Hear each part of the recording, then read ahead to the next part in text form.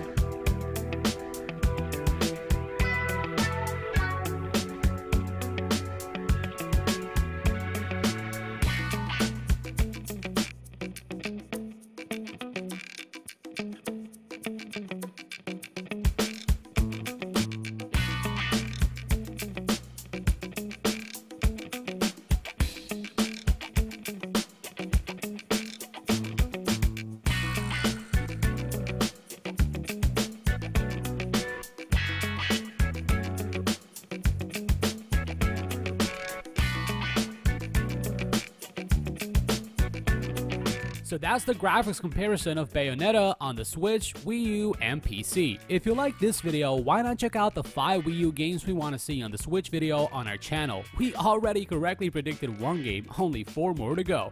Anyway guys, thanks a lot for watching, and please make sure to head over to AltChar.com for much more content like this. This is Sobriel, and see you in the next video.